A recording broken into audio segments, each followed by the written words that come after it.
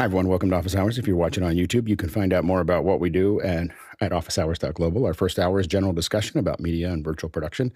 Second hour is usually something we want to spend a little bit more time on. And so we'll be talking about Canvas today, which we're really excited about. It's a new piece of software that most of us don't know much about. So it's event processing and audio processing, and we're very excited to see how it actually works. And so stay tuned for that in the second hour. Let's go ahead and jump into the questions. Mitch, what do we got? Good morning, Alex. Our first question in from the Seventh Scroll in Brooklyn, New York. Morning, guys. We're on the hunt for a good indoor Wi-Fi 6 access point that can spread at least 1,000 square feet. Which ones do you all recommend? Go ahead, Jason.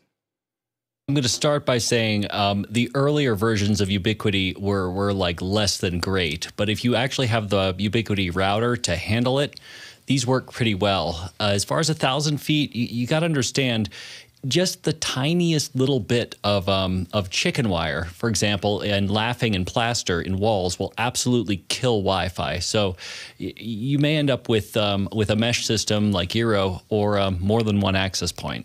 Just be warned. Go ahead, John. Yeah, the U6 Enterprise stuff is really good. I've been having some success with that, deploying it lately. Just like Jason said, any sort of obstruction can get into the way, especially the higher frequencies, the 5 gigahertz band. If you're focusing on speed, that's where you're going to get that from. So really big focus on making sure you have the right access points in the right area. I would run cables to all of them. Don't rely on any sort of wireless backhaul. That's going to be less than ideal. And it's subject to the same, issues that you're going to have with just extending the normal Wi-Fi range over there. Go ahead, Mitchell. I have the new, I know everybody has questions about it, Netgear Orbit. And the 6th version works great. You have a single unit at the main access point, and then the satellites, you just put them wherever you need them, and they create that nice mesh network. So I recommend it. Next question. Andy Kokendorfer from Vieira, Florida. Can you recommend Isadora training resources? Thanks. The best resource that we have is L from Trigotronics showing up on Thursdays. Right now it's at 11. We're going to move it back to 9 when his time allows. But I mean, L knows everything about Isadora. so the best thing to do if you're trying to learn it is to jump into those meetings. And so those are in after hours. I think they should be listed there, and you can go into after hours. There'll be a breakout. L joins us on Thursdays, right now at 11 a.m. Pacific Standard Time. It'll be back to 9 a.m. I don't know of a better resource to learn Isadora than that hour. Next question. Next question in from Paul Valhus in Austin, Texas. Why would you ever get Zoom Phone? Go ahead, Guy. I don't think that a normal person would get it, but a small business or an enterprise, that's where it really comes into play. It's really meant for what they call hardware as a service, where you get these special Zoom phones or IP phones. So the call quality is really, really great. But what we like is when we send an employee home to work from home, we could send them one of these IP phones, and it's just as if they're in the office. And then there's just tons of other things like forwarding. You could route calls. You can operate all this stuff from in the cloud. So in the back end, if you're used to seeing your normal Zoom interface, you get this new one with phone system management, where you got your users in rooms, you got auto receptionists, so you could route different calls to different places, call queues. You could even record calls for quality assurance or for training purposes, shared lines, call group pickups. You could change phone numbers around. There's logs, so you can see who called on what day, how long they spent on that call. You could set up your holiday hours, voicemails, all that stuff, and it's all done in the cloud. So it's pretty cool. I switched from Comcast, which was like $600 a month. And now with this, we're spending less and we have more features as far as what we can do. And we don't even have, there's actually something else above this on the Pro setup that you can get even more features. If you look at my phone, so this is what it looks like on the phone. One of the things that if you're in a meeting, you could actually just say participants, invite, and then from here, you could invite a Zoom room, invite your contacts, invite desk phones. So like we have a phone in the server room. I could invite the server room into a meeting. So I could be talking to two people and just be like, hey, let's invite legal in. And then we could just dial in their phone number and bring somebody from legal in just like that, just by I could then dial their number and they would be in the Zoom meeting as a little, their icon would be a speaker, you would just see audio only, but they would be in the meeting. So it's really handy for those that want to use not only the phone, but the whiteboards, the chat, everything. It's all integrated in one. Now I sound like a salesperson for Zoom, but I love it. I'm using it. It costs big bucks, but we're saving money as opposed to what we were using before. And does it do international dial out? It does, but I think that there's a fee for international dial out. Got it. I think that it's unlimited local. I don't think that it's unlimited. But it does do it. It's just a matter of definitely does it. Like a per minute, or is it a overall cost? I think it's a per minute. Yeah, for international. Got it. Next question. Eric Antonio from Washington, D.C. Eric asks, can a hot analog recording cause damage to the playback device? I used VCR tapes to record DJ booth output, and during a recent digitizing session, hotter than normal recording, I lost the high-frequency output from the VCR player. Coincidence? Good, Carl. So some VCRs, the hi-fi stereo ones, record 3 audio tracks. They record a left track, a right track, which is kind of muxed in with the helical scan of the actual video on the tape. And then there's a third audio track, which is a mono track, which runs linear, just like a cassette tape in a way. That linear one, that's a cassette tape, that doesn't have high frequencies. So it sounds like that maybe your VCR has seen that your audio is clipped in the hi-fi stereo, and it's simply backing over to the maybe to the mono. But it sounds like the mono track is output. This is kind of something that would happen. Some VCRs, depending on which ones you get, don't have the ability to switch between the two. It's just auto. And it sounds like if you clip or distort, it'll tell that it's distorted. It'll just see the signal's distorted and just automatically falls over onto the mono one. Usually the mono one is usually recorded probably 6 dB lower. If you have like a more advanced one that has meters on the VCR itself, sometimes you can actually, on the remote controller on the VCR itself, you can switch between mono and stereo, and that'll switch you over to the higher quality stereo track that's muxed with the video. Good, Courtney. Yeah, I think Carl nailed it perfectly. It's probably switching over to the mono track on your VCR.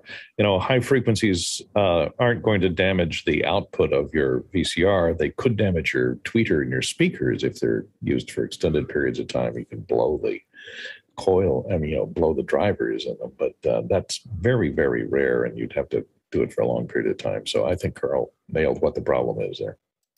Next question. Paul Valhus in Austin, Texas. What's the difference between vizrt, newtek, and NDI? How are these 3 brands interrelated? Go ahead, Grant.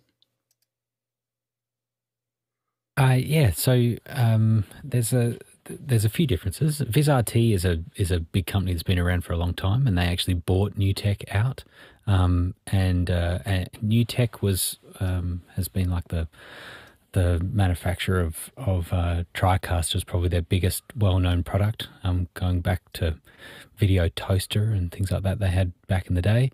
But newtek also designed NDI protocol, which I think actually kind of started out as the IVGA was a protocol that they had initially, and that kind of morphed into a more serious product in NDI. And probably the smartest thing they did is kind of open source that, or at least not necessarily open source, but allowed people to take it and have kind of created the SDK for it for other products to build it into their products, and that's made a whole ecosystem now for NDI. But vizrt, the bigger company, does some of those the cloud production software that you can see there's some crossover between newtek and vizrt when they bought that out. So that's kind of the direction of that whole company. I'm a big fan of newtek. You have a particularly good video and audio today. So did you change much? Did you change anything? I think it's this new hoodie that I got for Father's Day. There's Father's Day just on Sunday in Australia. Was that it? Was it just the hoodie? I thought it was a new mic. I think it's made all the difference. It looks really he was good. wearing a onesie, but anyway, we talked him out of it. There we go. vizrt is really, before they bought into newtek, what we knew them as is this giant graphics. So the lower thirds and the graphics for, NFL football kind of thing. So really high-end graphics, 3D engines, dynamic data flying into 3D engines. And so they're building that up. That's not a growing market. so they're, for vizrt, they're top of there, but that wasn't a market that was going to keep on getting bigger. The people who have it have it. It doesn't grow a lot between, and really the future is where I'm sure that what they saw was that the future was where newtek was, which is lots of smaller shows. The diffusion of the media market, and I think that they made a really astute move to absorb newtek or to partner with newtek. I'm not sure how they call it, but buy it, partner, merge, whatever the word was. But have the two of them added together definitely brings some tech from vizrt as well as and money as well as really opening up their market to something that they just didn't really have access to. Next question. Stan Chan from San Francisco, California. Stan asks, cleaning up my office, any recommendations for a storage system for all your wires and gadgets? Go ahead, Jason. This topic is near and dear to my heart because I just end up with so many little things. On the cheap, I've found that that makeup compartments are really handy for adapters, like little makeup cases, and tackle boxes actually work pretty well for the little stuff. However, when it gets to stuff like cables, forget about it. You're much better off with something like a pegboard, which I've spent a lot of time yesterday working on my studio and installing. Good, Carl. Yeah, so I'm going to suggest go to IKEA, go to the website, go to storage and organization, and then start to go through it. There's probably about 2,000 to 3,000 different items in there. So as Jason said, like pegboards, they have those. They have small, like little tackle boxes, makeup boxes. They have all that kind of stuff as well. They actually have stuff for AV. So they do have a whole AV line now at IKEA, which is pretty cool. I think a lot of YouTubers have been using their stuff, and IKEA's noticed this, so they're actually starting to make stuff up. They want YouTubers to put in their backgrounds and stuff like that. But yeah, IKEA just has thousands of solutions for storage and organization. You go ahead, Bill. And there are a couple of specialist things, too, that I found a lot of use for. One of them is it looks like a long metal piece that has kind of claws on the front of it. It's called a cable hanger, and you can get them from Markertex and company like them. I always like those for the cables that I'm using on a reasonably regular basis. So if I'm touching a cable every 6 months, but it's not in constant use, if I have to go over and get an XLR shorty or something like that, I will put it on that claw behind the door of the wall of whatever space I'm working in, so that I always have some place to go get those wires. Gets a little inconvenient if it's a particularly long wire. You can coil it up a little and still hang it on that claw for quick access. If not, I tend to use a lot of shoe boxes for the smaller things. And when I say shoe boxes, you can get plastic ones from all sorts of companies on the internet that have good solid lids on them and are stackable. And that's kind of my go-to for the medium-sized things. I have an array of stackable boxes up on the top of the shelf of that shelving unit you see behind me. That's kind of how I take care of the medium size and small stuff, which are really the biggest problems. The long cables, you coil them and put them up, and you always can find them. Yeah, the cable hangers are usually what I use for anything under 6 feet. So I try to have cable hangers that just have everything that I want in those areas, because the rolling itself is not great for the cables, and so especially when they're smaller. And so leaving them hanging is just a lot easier way to get to them, and to keep them in good condition. Anything over 6 feet, I tend to roll. I have this little trick that a lot of people seem to think is interesting, is that I put two labels, one right by the connector, and one that defines the length of the roll. So I go out, we figure out what that length would be, and it happens to be when you pull it over, when you roll the whole thing, it means that both connectors will be right next to each other. So if you just follow that, both connectors will be right next to each other, and then when you wrap it with Velcro, they'll be together, and there won't be.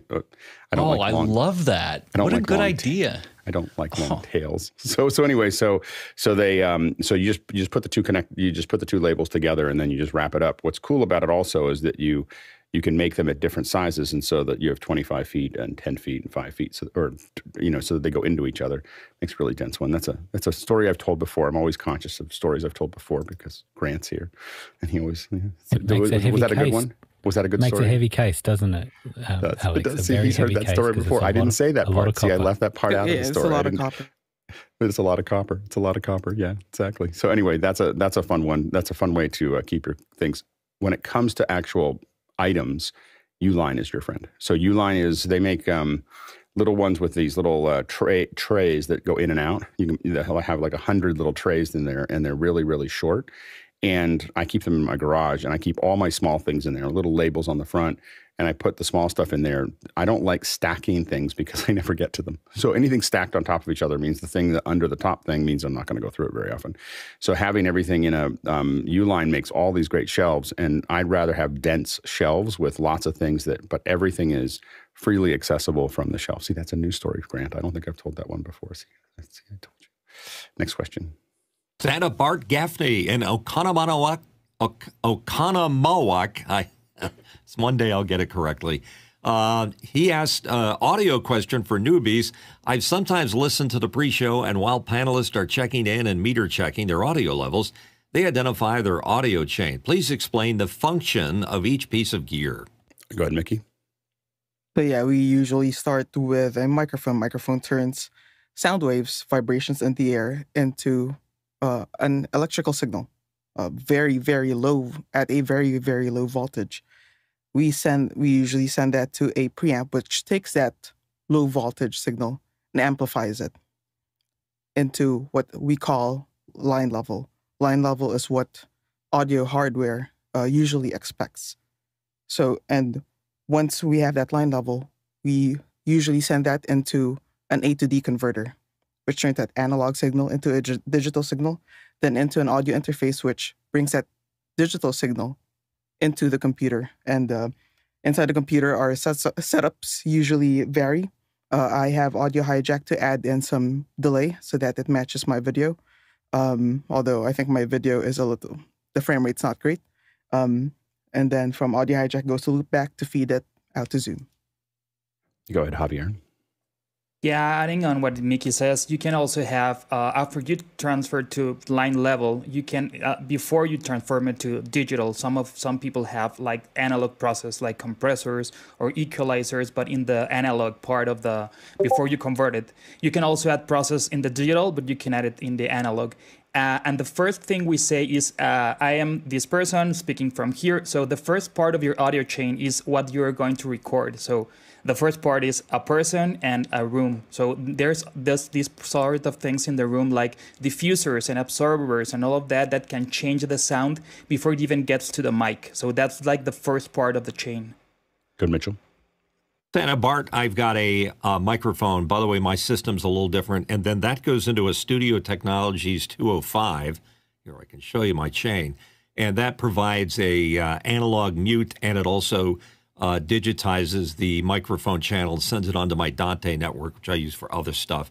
The next device is an Aphex channel, which is a preamp, EQ, compressor, de-esser, Aphex stuff. They've got a thing called Big Bottom and Aural Exciter, which I use very sparingly. Then that goes into my Sony FX3, into the digital input, not the analog input on the camera itself, which is usually pretty noisy. And then from there it goes into my ATEM, then into my M1 Mac and so forth. That seems to be the system that works well for me. Go ahead, Carl. So I've learnt with office hours keep things really simple. So I've got my dynamic microphone. It's super cardioid side address.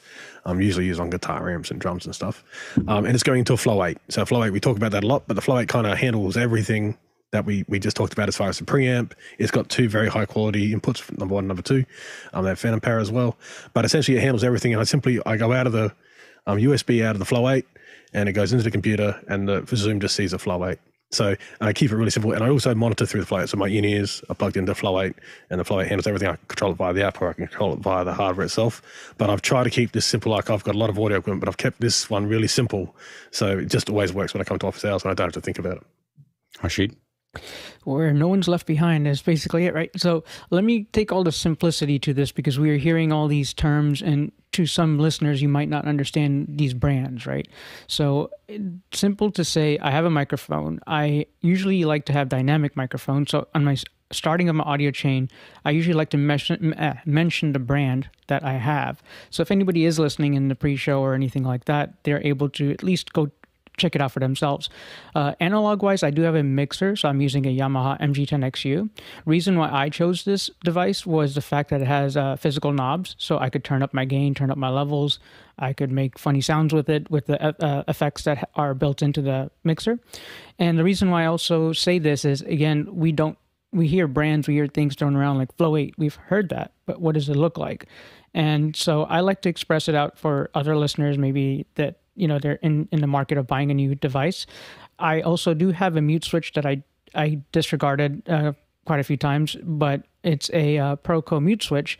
So you got to remember that you have to have 2 XLR cables to use a mute switch. One goes into the mute switch, and then the other cable goes into your microphone. So that's one explanation there. And then with the webcam, it's just a simple USB Brio webcam. So when you look at the simplicity of things, as Carl also mentioned, you could stick a USB microphone into your computer, and that is part of your audio chain. Make sure that your audio is coming through the microphone, but remember, you are also listening to stuff. So your speakers could come from your microphone. So if you had a Samsung Q2U, you could have all your audio streaming right from the microphone as an interface and put it into your ears, and you'll sound 10 times better rather than your laptop speakers. Next question. Javier Alfaro from Mexico City, Mexico. Not a lot of people watch social media content without turning the sound on. How important is it to give a great audio experience when they decide to turn it on? Go ahead, John. I think you're telling a story both visually with whatever content you're writing as well as whatever they're listening to. So if your content is engaging, they're going to want to put it on. They're going to want to listen to longer forms of that content. Your audio is going to be very important to engage them for a longer period of time. It's one thing to watch a 30-second funny thing on TikTok. It's another thing to go to your YouTube channel and listen to you, on a diatribe about something. They're most likely not going to read all that unless they want to, go to a website and read a blog. Go ahead, Grant. Now, I think about the way that we connect with people is through sound. A lot of that, and I think the better that the sound quality is, the more it feels like we're standing in front of that person, and we're connecting with them. The more distant that sound is, no matter what the visual is, the more distant the sound is, the more our brain, the lower brain's going, what's going on? Why do they sound so distant? And then it creates a headache, And so, particularly for longer form, I think you want really good quality audio, and it feels like you're sitting right next to the person. You're connecting right with them. Good, Carl. So I think the next thing that's going to happen with some of these social apps is there's going to be, you have your audio track, you have your video track, and there's going to be a haptic track. So you'll be able to put into the haptics. So when your video is playing, you can actually control the haptics of the device you're on, so an iPhone or an Android phone. I think that's been it's in the works. It's just got to, it's just Apple and Google have to turn it on in the software to allow it to happen. But yeah, I think there's going to be a haptic track pretty soon because people are watching videos with no sound, but they still want to have an interaction. So I think haptics will be the next track. Yeah, I think that the reason we turn a lot of sound off, obviously, I mean, I have the problem with, I don't like sound. It's been web pages are constantly turning the sound on. And it's been a real, that's the problem is when people roll video in a web page without me asking for that video is why I don't like sound. Like when I don't like it, it's because people have done horrible things with their web page. Like I'm going to now stick this in front of you and turn a bunch of audio on and everything else, and it's not exactly what I want. So I think that it's not that people don't want audio; they just don't want to be surprised by it. And so a lot of things have been, kind of forced off. I think it's the autoplay that's really the devil here, And I think that we definitely, I think that we, because the problem is that for Facebook and a lot of these other things, they just assume you want to turn play on all the time, and then people hated that, and so then they said, well, we'll turn it on without any audio, so you can at least see it. The idea is to, of course, keep you there, is the goal there. But I think that. The audio, once they turn it on, as said before, I think it becomes even more important. Audio, I think, is still more important than video. I mean, flat out. As someone who's been doing this for 20 years, audio is more important. It keeps people longer. It's why if there's one thing I'm going to send to a panelist that's going to be on a show, that we're gonna do, it's a mic. I don't send a camera. If I have to choose between the camera and the mic, I immediately move to the mic. And so that's because the audio is super important. People can listen to people can watch bad video for a long time. Just look at whatever it is today, this day in internet or whatever, today's daily dose or whatever. It's a lot of really bad video. But if the audio is bad, people won't watch for very long. Go ahead, Bill. Also, realize how much this factor, the fact that people turn it off, has changed the design of things like social media sites. As you are scrolling through things now, what you will see often is a well-designed splash page to things that has large type, tries to ask a question or else somehow engage the viewer, because they realize people are scrolling through, and if they don't see something they want to see that causes them to stop and click on it, they're likely to just scroll past. So I think that's partially driven by the fact that people turn sound and those kind of things off because they're so disengaged with the annoyance of this. And that means that your design of your splash pages and things like that becomes all the more important. Yeah, and I think a lot of us have just gotten overwhelmed by notifications. So I think that a lot of us have turned off. I have all my systems turned to do not disturb all the time. Like not some of the time, but all the time. I don't want anything to make noises that I don't expect. And it's mostly just because it's just really hard to concentrate. And I realized that I was much more calm, when I could just go find things when I'm good and ready to find them, not have them constantly jumping out at me. So I think that we went too far, and I think that's part of the problem. Next question. Chris Widener from Lafayette, Indiana. It looks like to get a mini PC with Thunderbolt, I'm looking at an Intel newtek. I think that's how you say it. Any suggestions for one that could do as a 1080 client Zoom room that could be 12-volt powered easily? Go ahead, Courtney. Well, there's lots that can be 12-volt powered and can work as a 1080p Zoom room. B-Link makes a number of i5 and i7 based in some Ryzen 7 and Ryzen 9 NUCs that will work. If you're hung up on the Thunderbolt, there's the Intel NUC 12 Extreme, but it's not, I don't think it runs on 12 volts, and it has a lot of cooling, and it does have Thunderbolt 4, though. If you're hung up in the Thunderbolt, that may be your only choice to go to the Intel NUCs. Most of the others, like the B-Links or the Melees that have quad-core Intel processors that are multi-threaded, which is what it's going to take. You need at least 4 cores multi-threading to be able to deliver the 1080p, thanks to Zoom's discrimination against quad-core processors with good graphics co-processors.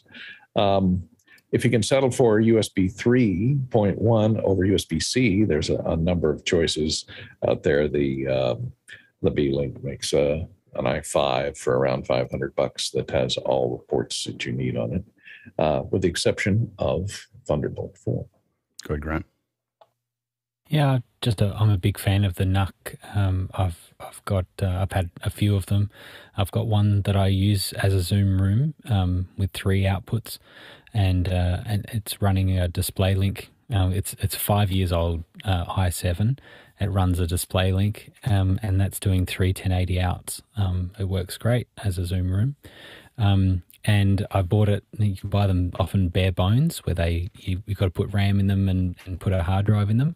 It's quite a cheap way of doing it, and then you can put often an M2 hard drive in them, make them really fast. And they're great little size. I think they're 19 volt. The actual transformer on them, but so you might need to do some inversion there or something. But apart from that, maybe a laptop might be a better way. And you could run it off UFC. I was going to say, you can't run it off mixed martial arts.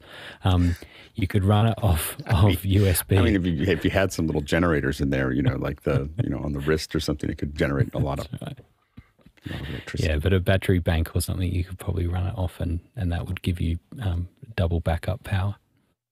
Next question. Guy Cochran from Seattle, Washington, and right here on the panel, did Sony just release a new E-mount PTZ for $9,699? John? Looks like they did. It looks like they took a alpha frame body and put it into a PTZ head. From what I'm reading here, looks like off a B&H photo, a 4K 120, E-mount lens, 4K full frame sensor, 12G SDI, HDMI, PoE as well. Looks like an interesting camera. Go ahead, Carl. So yeah, so the maximum it can take though is a 70 to 200.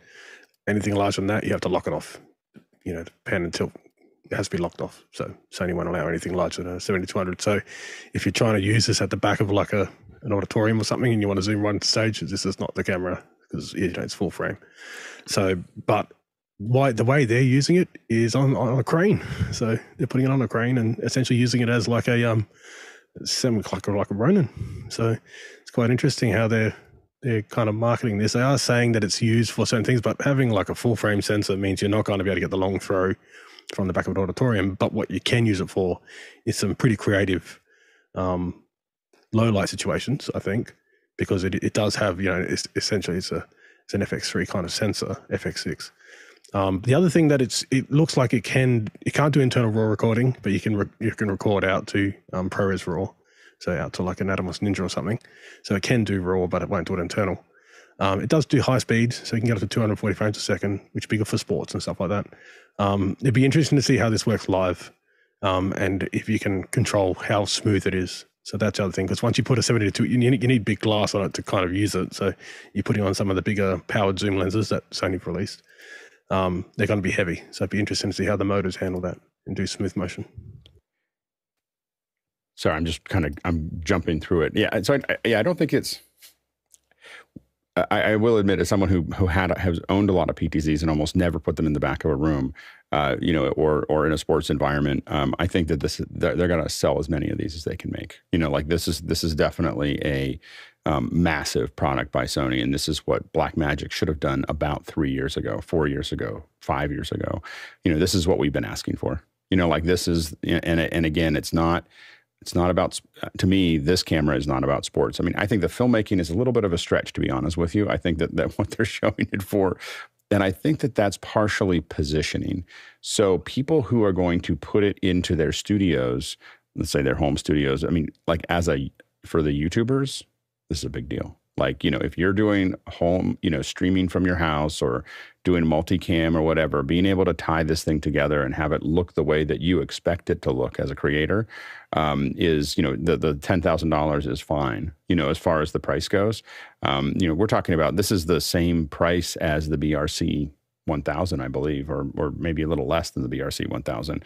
And the image quality is going to be dramatically better.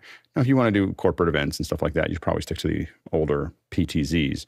But what this provides is a real way to, put the camera in places that you can't put the operator. So I think that's what they're trying to show in the demo that they have here, is putting it where you can't put an operator.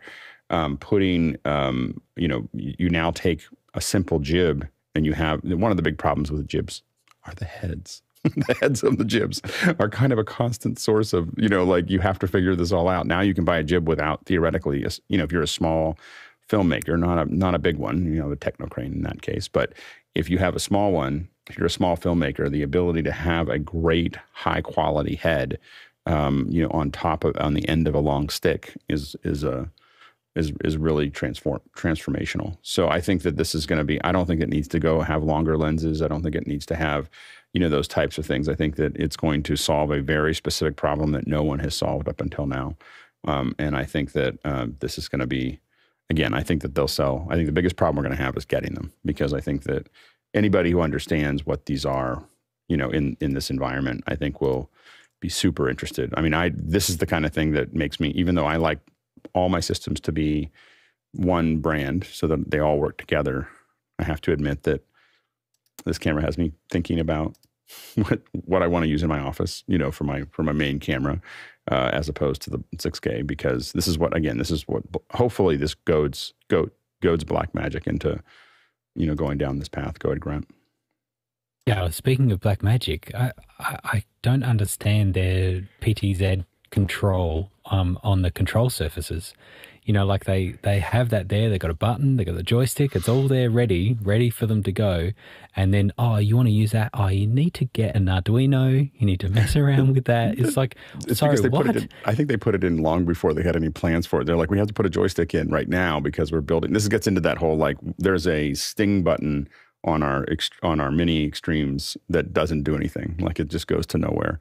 And so in the same way, they built the hardware before they built when they first came out, when that joystick first came out, it did nothing. Like it was like future releases will do something, with that button or with that arm. So I think it's a pretty exciting thing. We're going to do what we can to get Sony on to show us this a little bit more detail, or have us get to test it. But it's there's so many places where this will be useful. Like it's a pretty powerful. It's really exciting. And if you look at the interface that controls the camera, wow, that interface is like incredible. I don't think we've seen a PTZ with that level of control out of the gate without a big piece of hardware. But the Panasonic hardware is great. The bigger one, the little one, not so much.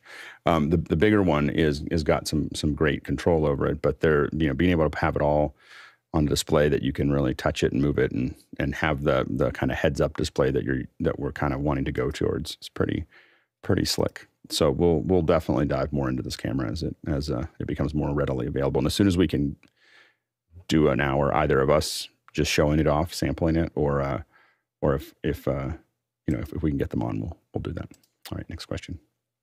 And it's in from Douglas Carmichael. Douglas asked, I'm thinking of having a Yamaha Mod X6 Plus keyboard atop my Roland F Phantom 06. If I used a K&M 1880-8 table stand, which he's got a link to, would sliding the Phantom 6 underneath the stand still provide me a stable playing surface? Go ahead, John.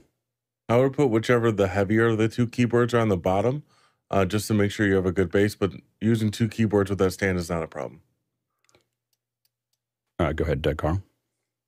Yeah, so the top keyboard is the one that's going to be a bit rickety because there's no triangles in the stand.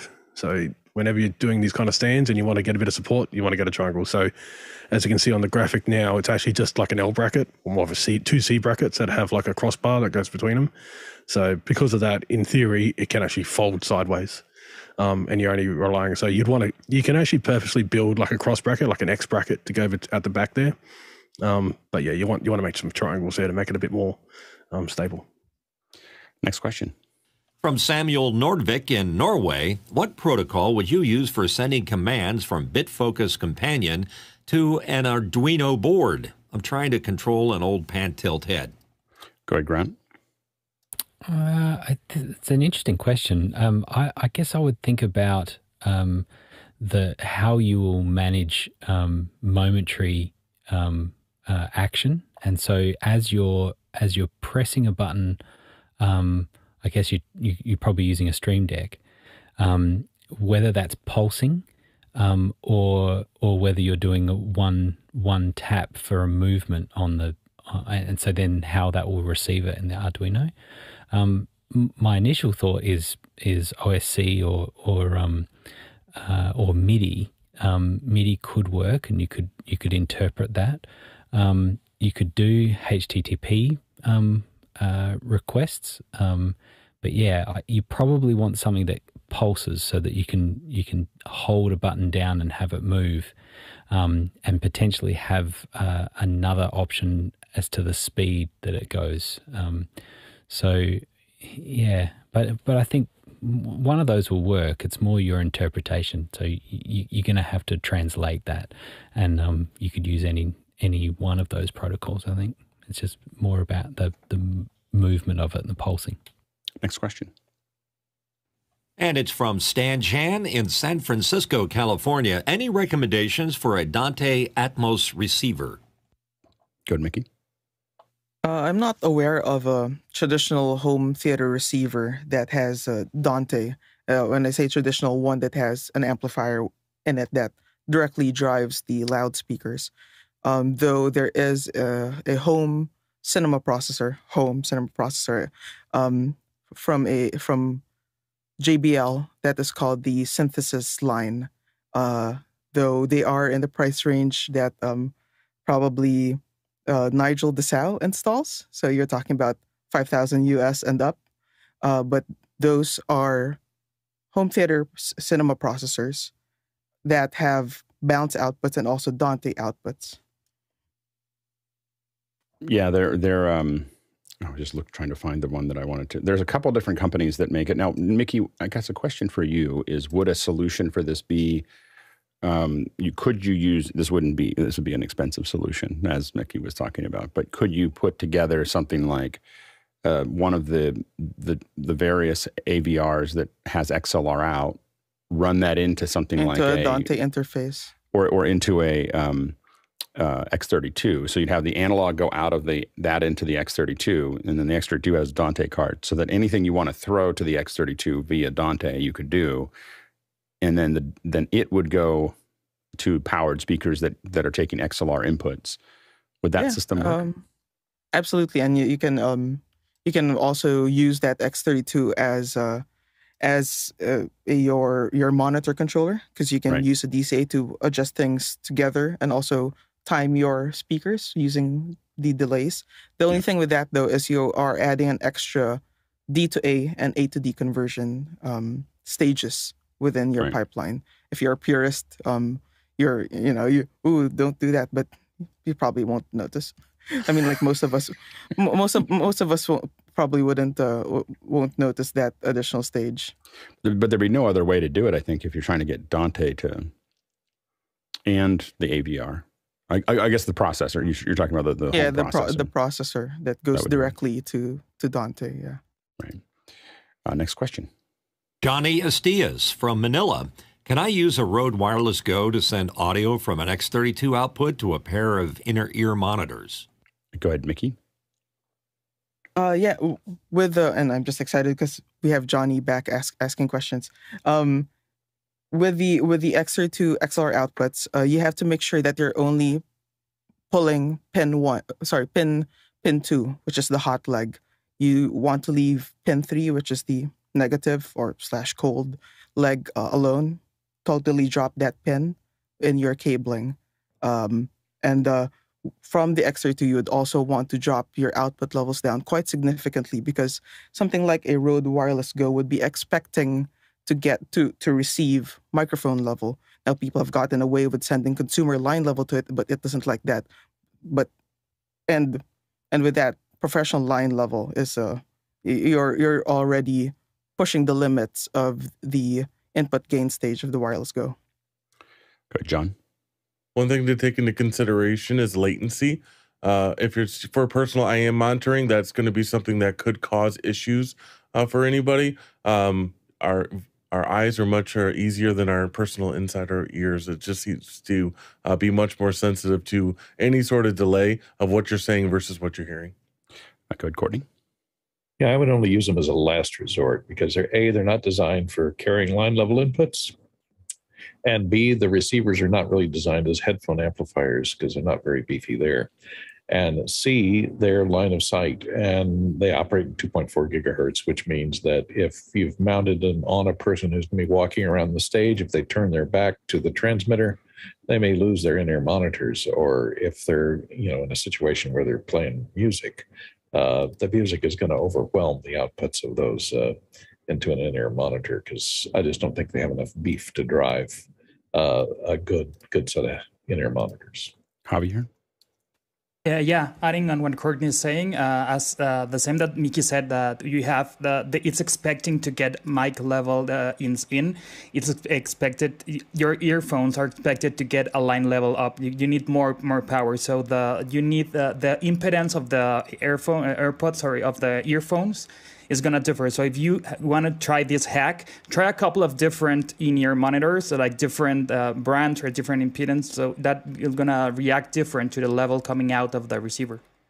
Yeah, and there are other not super expensive versions of in-ear monitors that you could probably look at. I know one of the ones that some folks that I've worked with have used are the Mi Pros. I don't know if anyone here has used the Mi Pros, but the Mi Pros are not super expensive, but I've seen them used in a couple studios relatively effectively with no real dropouts, and they're really designed for what you're trying to do.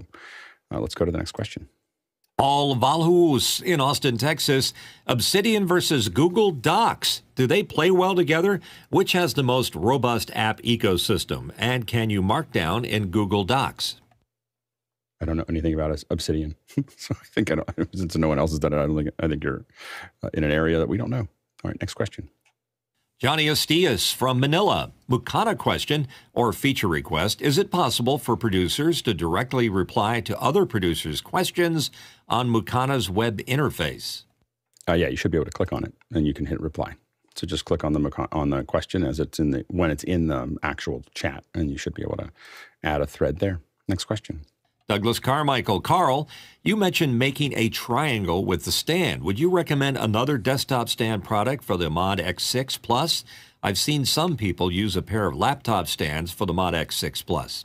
And as we go into this answering these questions, just let the producers know, we probably have room for 4 or 5 more questions at least. And we've got a great panel here. So if you've got especially audio questions, go ahead and throw those in. Go ahead, Carl. So if you've got your synthesizer, let's say you've got a 61 key synthesizer on your desktop, you're going to probably have it on the keyboard slide out rack that's going to come if you've got that type of desktop. So that's where the workstation normally goes, like your Phantom. Any other keyboard I'd probably put on a dedicated stand. That is a floor standing stand. They're pretty beefy. They have a cross X. You can get the monolith ones, which are the Z shape. So they're the better ones to get. Don't get the single pillar ones at the back that have like the little V coming out. They're pretty much late 80s, early 90s on the stage. They look cool, but they're not actually very stable. If you definitely want to put them all on the desk, probably building your own. So I'd say 2 Besser blocks and a nice thick piece of wood would be stronger than anything you could buy from Sweetwater, to be honest. So that would be my suggestion, but that's if you want to save real estate. But it gets real tricky when you want to actually put these kind of like C brackets. That's what you're talking about, a C bracket with a bar that goes across the back. Once you start doing that and you start putting a pretty heavy synthesizer on top of that, or any pretty heavy equipment, it's going to want to fall sideways. And that's kind of the problem you're going to have. So you can actually make up your own X bracket between the back. You'll find there'll be holes where you drill your own holes. Just go to a hardware store and make essentially it's a brace. So you just need 2 flat pieces, so it's half an inch long and maybe, about a quarter of an inch thick, and just make 2 braces and that'll work. But, a little bit of hardware job for you. But you can use those C brackets. They do work, but yeah, I'd want to put a brace at the back. Next question. Douglas Carmichael is back. The Weeknd, a.k.a. Abel Tesfaye, canceled his concert at Los Angeles' SoFi Stadium after 3 songs because he lost his voice. What is the crew going to do with the unexpected loss of work and no fixed restart date? Go ahead, Courtney. They're going to look for other work. Most of the crew is probably on a union. That's a union crew probably at SoFi Stadium. So they'll be paid for the day, of course. They may not be paid more than one day because most union contracts these days are usually on a day-to-day basis, and you can be laid off at any moment, and you're not expected to get anything else unless you have a contract outside the union contract that covers you for a period of time, for like run of show or for a week on a weekly basis. So if you're hired on a weekly rate card, then you would get paid for the rest of the week, and then you could be looking for other work. All this is going to be covered probably by insurance, depending upon what kind of insurance they carried for a big show like that. Of course, they got to pay the venue. They booked the venue out for a number of days. That's a much bigger chunk of money than the few people that are working on the crew. So they would probably be paid out of the insurance, or a lot of times, if it's a fairly deep-pocketed performer, they will offer to cover the cost of the crew for the rest of the tour or something that they had to cancel. If they're fairly big-hearted, but under union contracts, they're not obliged to. Go ahead, Mickey. Yeah, and just to add to what Courtney mentioned, if the crew member is not a freelancer or a day player and they're directly hired by the tour, it would basically depend on your contract with the tour. Each person has different scales or stipulations within the contract that state how many days or weeks they are guaranteed to be paid, whether or not the show happens, and also if the technician or the crew member is an employee of, say, the supplier of the equipment, the rental house, then that's not their problem. It's a rental house that deals with that and the production. Yeah, and a lot of it has to do with relationships as well. So it also depends on where you are in the food chain. So if you have some of the top camera operators and some of the top mixing and so on and so forth. A lot of times, whoever's producing this is going to pay a lot of people some cancellation. It might be in their contract, but even if it's not, sometimes they'll get paid for it because if they don't, you might not be able to get them back.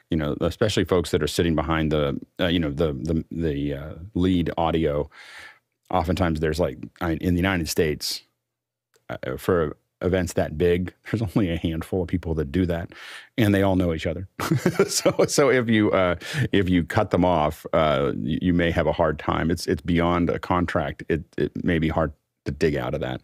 I see the same when we work on really big shows. I see the same guys sitting behind the board most of the time, and they all know each other well. And so it would, you don't want to get yourself turned inside out there. If you're just moving stuff around, if you're your labor, you're going to probably be looking for something the next day. Next question. Grant Whitehead from Adelaide, Australia. Alex, can you expand on your tweet this morning?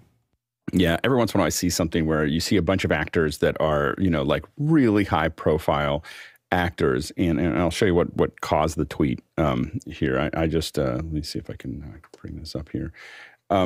So this was Dwayne Johnson, The Rock, doing something with the Brendan Fraser, and you just look at it and you're like, really? You have these actors. This is basically a facade sitting over top of a Zoom room, so they're having a Zoom, in addition to the fact that they're not paying attention to camera angles on major actors, and they've got stuff in the back. I mean, they're just, it's at some point 2 years into this, I'm going to start calling it out. I didn't put the picture up there. I thought that was nice, just to say that it was a problem, rather than calling them out directly. But I'll call them out here in the show. It's pathetic. It's pathetic. To just put a facade over top of a Zoom meeting. And I think that as we continue to go down the path of building higher end events, we have to defend the space. And so we will get much more aggressive about this, because people who do what they did there, that undermines our ability to do virtual events. Because people see bad examples of it, poorly done. And, the tools are, with things like Zoom ISO and Zoom OSC and the, NDI and all the other things that are available, there's just no excuse for it anymore. And we're going to stop giving people excuses for it. And this is the beginning of me probably bashing someone about once a week, for doing what they're doing with virtual events, because we need to protect the space. We need to say, basically, if you're going to do a public event with, a virtual event and you don't do it well, expect to be called to the mat. I'm not going to go after people who have some kind of major technical difficulty that any of us could have had, but just bad design, and we have to, make bad design not a safe place, and so in this area, so this is my warning. This is my merry message, is to let people know that I'm going to bring back the teardown, and we're going to put it back on there, and we're going to start aggressively going after people. So with the teardown, it's on the Pixel Core YouTube channel, and I stopped doing it because it was taking a lot of work to do it, and then I moved on from the Pixel Core site, and so. It was me going after broadcast, of not so much broadcast, like researching it, like, look at what they did. This is good. This is bad. This is look at why they did this and everything else. And so I tore stuff down. I did it as a plan to start going after web stuff, so that I could start pushing that forward. But I didn't want to start there because it felt like it was, anyway. But I think that we're going to come back to talking about broadcast, what we can learn. Talking about things that aren't working, but really making it unsafe to do bad virtual events, I think is something that people have to start. I mean, what's happened is that we all think we can do it for $10, and so the part of it is that, again, we need to look at, all these, cheap producers who hire some Yahoo who's going to put a facade sitting over top of this, and they're doing it for 1/10 of anything that they ever spent on a real event, and they think that that's okay. And my message for them is, we're coming for you. This is going to be on Twitter. This is going to be on, and our job. I'll put up the posts if you guys want to put them up too. I'll retweet them. But we all need to start putting them up and retweeting them. Of this is not okay. And because what happens is you embarrass the people who do these, and they start looking for better solutions. And so we're gonna, we're coming out. Because knives are coming out. Because we just can't keep on putting up.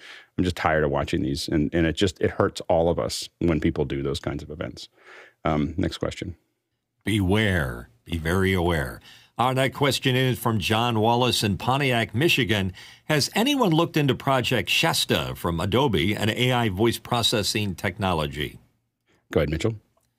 I have looked at it a little bit, and in general, AI voices, and as a voiceover artist, I think that it's not quite there. It's not really ready for prime time, because what the AI does not do very well is the little subtleties, the little pauses, the continuity of the read, the little side remarks that need to make it more human.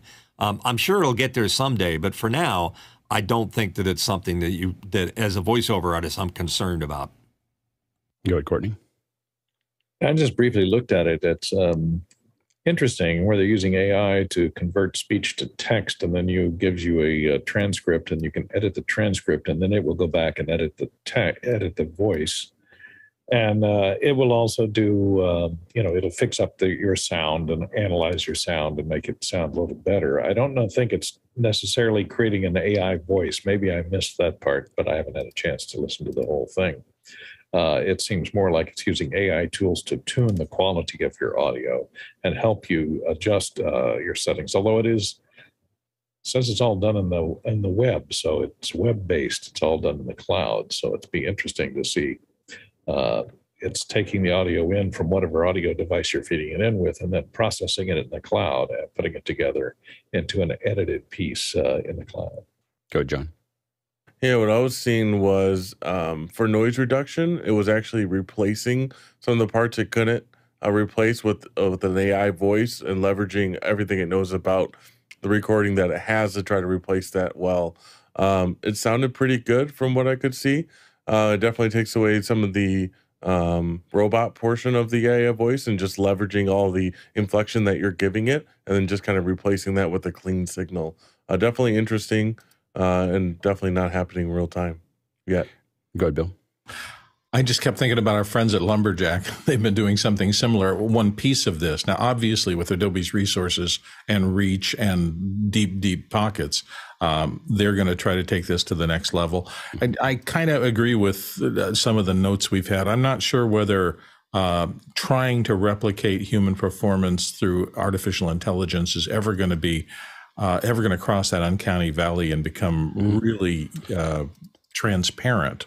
Right. But I'm happy they're doing research in it, because if nothing else, it's going to maybe make the people who have some sort of auditory disability, maybe this technology will manage to make things easier, because they're putting a lot of money into this, hoping to commercialize it. Fingers crossed. Yep. Next question.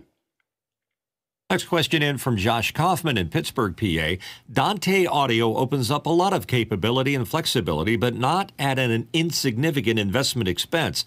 What does the panel feel is the threshold function where a producer should start looking to transition to Dante? Go ahead, Grant. My use case is in this studio. I've got no less than 6 or 8 computers that I use for events. Doing Dante for that has been game-changing. Using an X32 with a Dante card, yes, that was a big investment relatively to get that going. But once I did that, now I don't need individual interfaces on every one of those computers. And now I'm doing more than just 2 channels in and out of each one. I can do multiple channels in and out. That flow is really game-changing. So for that type of multiple computers where you have a single task that it's doing, being able to route audio in and out just over the Ethernet is amazing. Go ahead, Mickey. As a sound engineer, I think my threshold is a 16-channel snake. I wish to never haul anything larger than a 16-channel snake again. But as a producer, if you are a producer that is willing to give into, or not, maybe not the right word, but willing to willing to say yes to last-minute requests, the speed and flexibility that Dante allows you to make changes in the routing. is a game changer in that end. Yeah, that's about it. 16 channel snake. No. Last question for the first hour. Johnny Estias from Manila. I've been studying and using Dante for the last year or so, but I'm struggling to understand flows. Can anyone explain the concept? Go ahead, Mickey.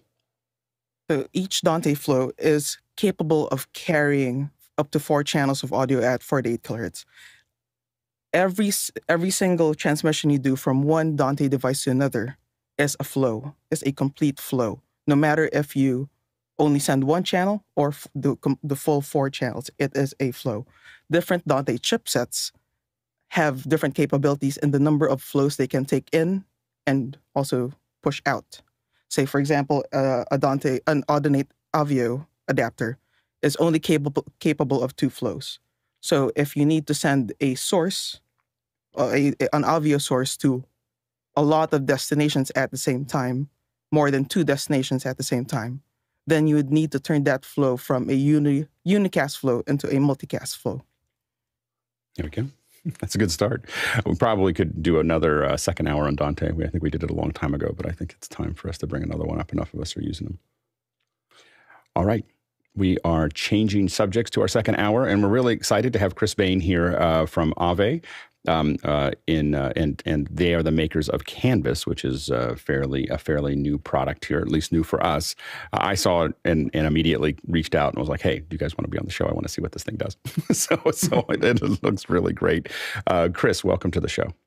Hey, thanks for having me. I'm really excited to be here, and thanks for having me on. So I'm excited to share the software with you, and feel free to interject at any time if you have questions or anything like that. So I'm going to give a quick overview of the software, and we'll go through. A little bit about me. My name is Chris Baine, and I am a professional sound designer and composer for the most part. Although in the last 5 years, I've been mostly a professional software developer. So I've spent most of my career as a sound designer in theater, so doing regional theaters and installations around the country. So that's sort of my background. What's that? The transition. How did you make the transition from designer to programmer or developer?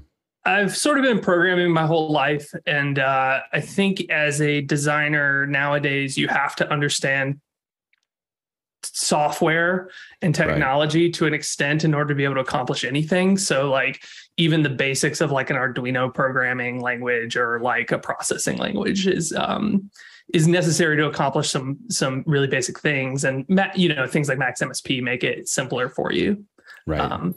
Absolutely. When did you start working on Canvas?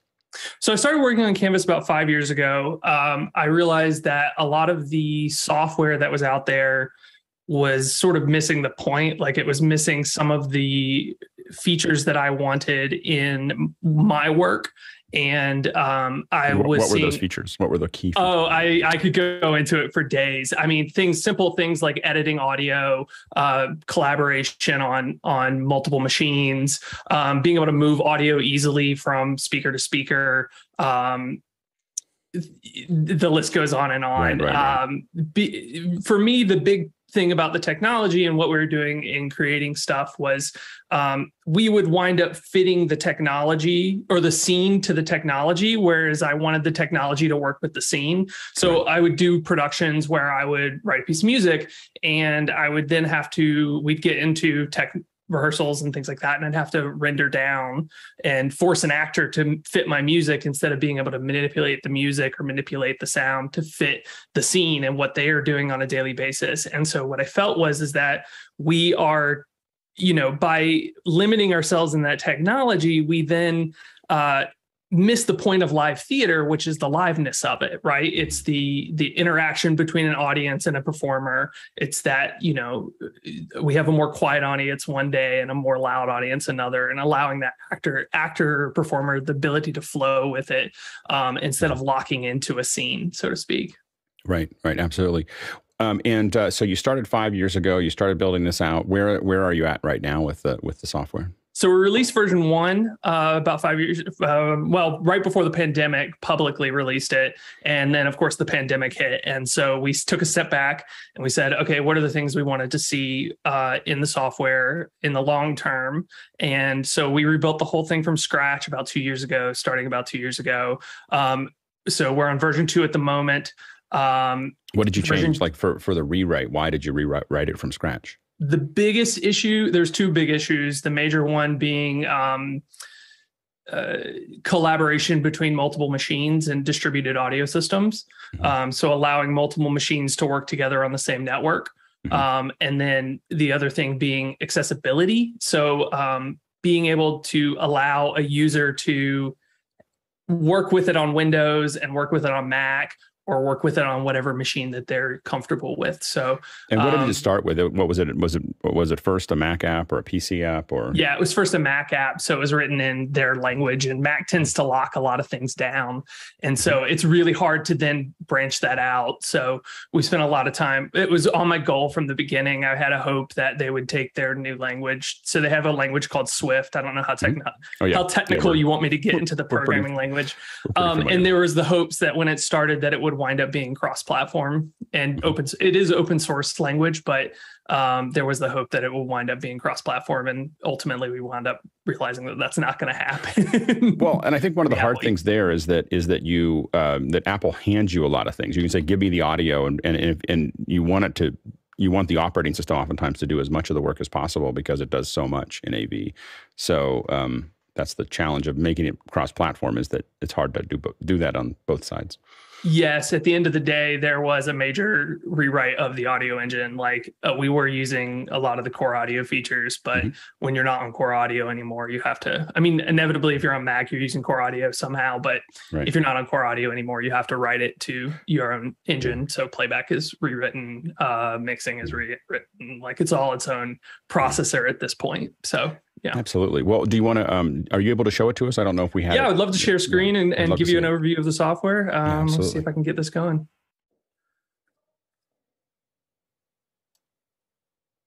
All right, you just let me know if I'm in the wrong place or doing the wrong thing. Where is it? Okay, so you can see my screen? Yes. Yeah, we can see your screen. Cool. So I'll just go ahead and launch the software. So this is Canvas. We're currently in beta. So we are, and you can find us on our Discord or on our website at ave.io. We are currently pushing everyone through the Discord to get the download because since we're in beta, we would like everybody to provide their feedback and their ideas so that we can build the software for people and not just for ourselves. So we'll go ahead and create a new workspace. I'm just going to call it untitled for today. It'll request that you get a new user. So I'm just going to say I'm on here. And it'll launch ourselves an engine and a server, and we'll go ahead and launch the view. I usually go into advanced view. So this is the basics of where you'll start with Canvas, and it's pretty empty at the moment. In Canvas, it's very similar to a lot of these nonlinear softwares that you're used to. So things like Max and Isadora and those kinds of softwares, where we have a number of different types of building blocks that you can use in order to be able to create the show that you want to create. So we have 3 different categories. One is control, one is audio, one is external. So control is going to be things like sliders and buttons, or control logic. Audio is going to be things like playback, so multi-track DAW playback, plugins, delays, panners, mixers, etc. And then externals are going to be things like timecode, OSC, link, and MIDI. So just to give you a quick head start, you can do things like drop in a trigger, and this can fire things. We can pull in an audio file, for example. I'll just go ahead and pull in a quick, let's see, let's do this guy. Piano song, and you'll see it's created a multi-track for us, and we can see that multi-track down here in our tabs at the bottom, and it's gone ahead and created the audio file, and we can hit play. Actually, I'm just going to go ahead and, since we're starting from scratch, I'm going to make sure that we can all hear it. And so Hopefully you can hear that. We can hit play on it and that will do it, get it started. So if I hit the play button here, I can then wire up this trigger to that multi-track and hit play on that. And that's going to basically send a fire command down this line and tell it to do the thing. I can then do things like add in multiple audio files to either this. Yeah, go ahead. Trigger then can be activated. So that's where you might put in a OSC command or a time code command into the trigger. Exactly. Well, not into the trigger itself. What I would do is then cascade it. So if I wanted to trigger from OSC, I could then have the OSC trigger that trigger, which then triggers two different elements. So if that then fired, it would trigger this trigger. It's going to fire both of those elements at the same time.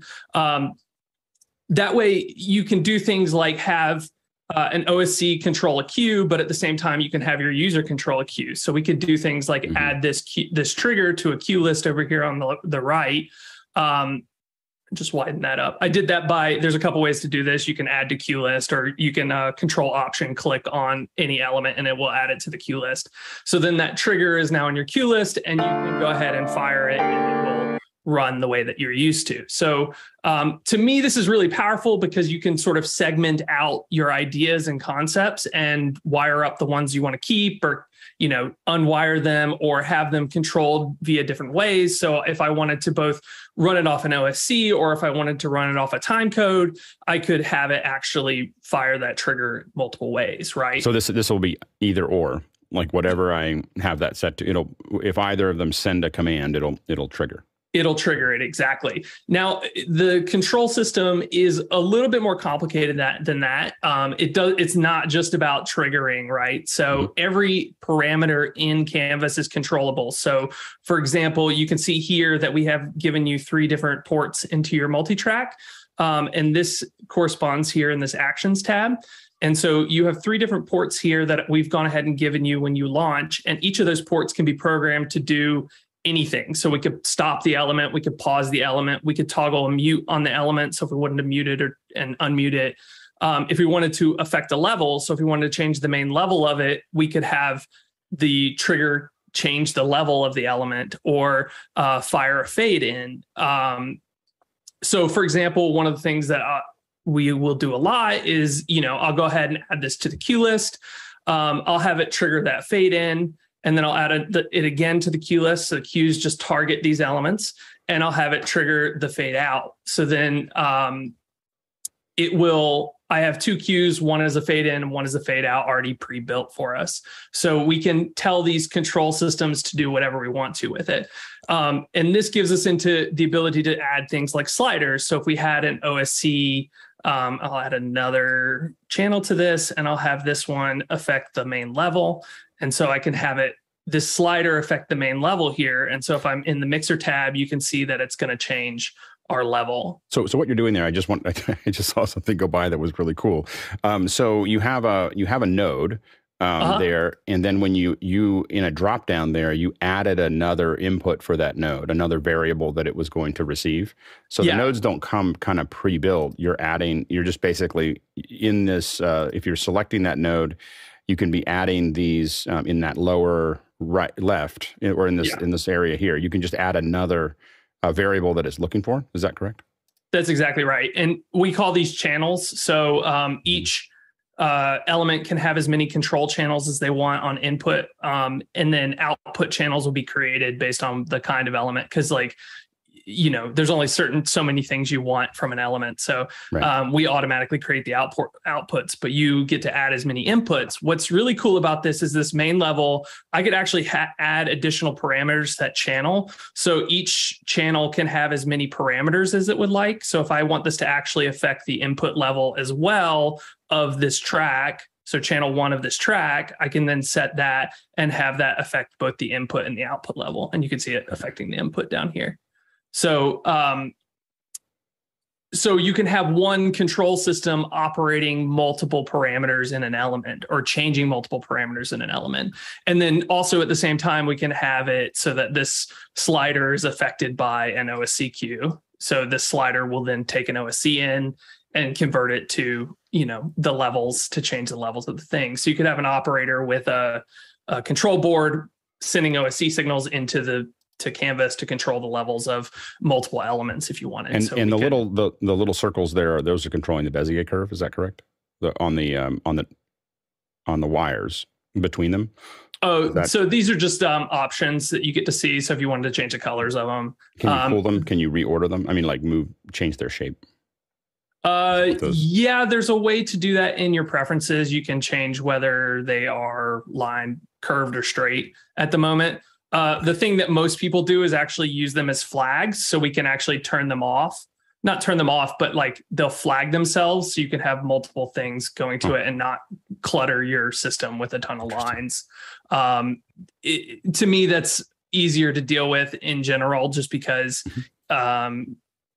it cleans a lot of things up, but sometimes you do want to see stuff happen. On control lines, you can, let's do it here. You can actually add wait times to them. So you can add, a 3-second wait, and you'll see it count down here in the middle. So that's even another parameter. It's like it's saying I'm in the wire. I'm going to slow it down until it gets there. Yeah, exactly. So with the control system, this opens up the possibility of basically doing whatever you want with it, right? So like however you want to build your cues or build your show, this is what it gives you. And to me, this is the most powerful part of the software, is the ability to hook things up to other things. So like one of the things we could do here is I'll just drop that line. When this piano is fired, I'll actually fire this one too, but with a 3-second wait. So we can do things like cascade. Right. So as soon as this guy's triggered, it's going to trigger this guy. I'm going to change that color. Right. Things like that. So to me, that's sort of the most powerful part of Canvas, but there's a lot of different elements to this that also make it really powerful. So to go into a couple little details, unless there's like other questions as well. We have a bunch of questions stacking up, but we'll let you finish a little bit. We'll be able to jump into the questions here in a couple minutes. For example, on the output side of the control system, we can drop in markers into our multi-track element here. And while I'm on the multi-track element, it is actually an editable DAW. So you can actually come in here and, trim things and whatnot. When we're playing the multi-track element, as we hit these markers, it'll actually send a bang out of these ports. So you can see it went ahead and added output ports per marker. So as we hit these guys in the timeline, it sent a bang out here to this trigger. I'll just mute that track because that's not useful. So these kinds of things we can use to cascade it. One of my favorite things that someone did was there's a video, I think, on our YouTube where a lighting designer or sound designer used this in a dance piece. And so they had their piece of music and then just drop markers every time they wanted a light cue change. And it would just send a, OSC command to the light console to change the cue. And so as they did that, they could, that was late, that was early. All you have to do is come in here and just move this, right? You don't actually have to time it out or write in like, oh, that's a 3.6 second fade time or anything like that. You can just see it and do it. That's hopefully the goal of a lot of this. I'm going to touch on one other point that I like as far as the elements and the audio elements is the panner element that we have. This enables you to be able to move audio. I'm actually going to patch it to this guy. So it's getting a little messy here. The panner element allows you to be able to move audio between a single or a multiple input sources to output sources. So the relationship of the audio to the input of this circle, the closer it is to center, the louder it is, right? So we can move audio between two channels pretty easily and draw paths to be able to move it. So if I sat here and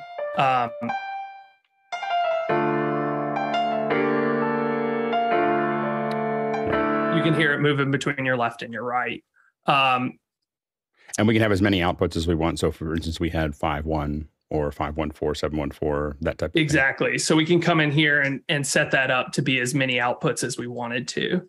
And then that data can also be pushed back out, right? I mean, so you could have the data of where that sound source is in that 5.1 space, the XYZ. Is it able to put that, or XY, I guess? Does it do height as well? Yeah, there is Z in here. Yeah, I don't know if it's is exposed. Yeah, let's see if it is. It's not exposed at the moment, but it does have Z ability, which I'm happy to expose. But you can come in here and draw paths, move them around. So if you want your audio to move around between your sources, you can come through and have it run on these paths. The sources need to be bound to a path, and that's how you actually tell it to do these things. So you can have multiple paths, and then you tell the source to go to path 1, and then you go to path 2, and then you can move it around that way. Hopefully that all makes sense. That's really the high level overview of it. Anything else you want to show us before we jump into questions? We've got I mean, there's 1,000 things I want to show, but I'm happy to pick up questions. Yeah, let's do a couple questions, and then if we have time, we'll come back to some more features. Let's go to the first question. First question in for Peter Belbin in Houston, Texas. Does Canvas provide a way to build custom user interfaces? At the moment, no. Your best bet is to build your control system right here. So we hopefully give you as many of these little elements that you want to be able to give to your user to be able to trigger. There is no what's the QSC or whatever that allows you to make. We do it a lot of different ways. Like this show, for instance, the show that you're watching here is run with a Universe front end and a Isadora back end. Nice. So we have, and then that interface is the Universe front end that's talking to Isadora is completely, obviously adjustable. I think that's what he's kind of going towards. Yeah, a lot of this is, at the beginning stages of the software. So, if that is a feature that most people would want, it's definitely something on our to-do list in the long term. Yeah, it's definitely a big thing for us. We like to customize that interface to exactly what we want it to do, just and only expose what we need. Exactly. Next question. Next question in from Daniel Goldstein. And Daniel asks, are you considering a cloud-based application for Canvas? It would be great if you could make sure it worked well on AWS, maybe with an API for control. So the big thing right now is that we allow for collaboration over a local network and distributed audio systems over a local network. What that means is that we can have multiple computers playing the same audio at the same time, either as primary or backups and as like multi-room systems. The problem with then putting audio on the cloud or any of this stuff on the cloud is not really something we take into consideration when you're doing production audio, because internet can tend to be spotty and unreliable. So at some point, we would love to see some form of cloud, at least saving and uploading from there. But at the moment, no, there's not. Yeah, I think there's a lot of folks here that are doing cloud production. And so all of them are sitting in AWS, or not all of it, but so that they're all not going in and out of the internet. They're just right. Oftentimes in the same building, sometimes in the same computer. Next question. Peter Belbin in Houston, Texas. Canvas UI seems to be heavily focused on a highly predictable sequence of cues. How might it be used for situations that are less predictable? For example, a radio show providing sports commentary. Hopefully I've gone through some of the unpredictableness of it that you can add to the software. We try to, when you start with your with Canvas, we try to just give you the basic view of like what you're used to with a cue list and, hitting cues into it. But when you really get into the advancedness of it, you can build this however you want with as many triggers as you want. If you even got into things like, today we're using a different person, we have things like logic gates that you can enable, this trigger is going to trigger X, Y, or Z, depending on the day, and even have things like a state machine where you can add different states, global states to the project and have triggers respond to those states. So if you wanted to get into that kind of stuff, you can do it. That's great. Next question. Juan C. Robles in Mexico City, Mexico. How controllable is Canvas through OSC? Very. anything can be controlled by OSC. We do have up in our help menu all our OSC commands we currently support. So it doesn't seem like a lot, but every single input port is controllable via OSC. You can address it specifically based on which command is it? It's element action here. So you can tell the input port of the piano here, this main level, to go to -10 if you wanted to via OSC without having it connected up to anything. Next question. Next question in from Peter Belbin in Houston, Texas. Does Canvas provide ways to show status of interfaced equipment? For example, an OSC MIDI message that reports back the VU from the mixer or time remaining on an external playout device? Yeah, so there's a lot of different ways you can see this. We do have a globals window, which allows you to see all the engines on your system, enable and disable different protocols, as well as main levels. If you do go to your preferences window, you can see under each of the preferences, we have a input monitor and output monitor for OSC. Same for MIDI. Link is not really built for that kind of thing, so that's not there. But time code as well. You can see time code coming in and out. I think I even have this as, so time code I do have a little pop-out window for time code monitoring. I should probably add that for OSC too. Next question. Hershey Trivedi from Daytona Beach, Florida. What types of accessibility features have you incorporated in your project?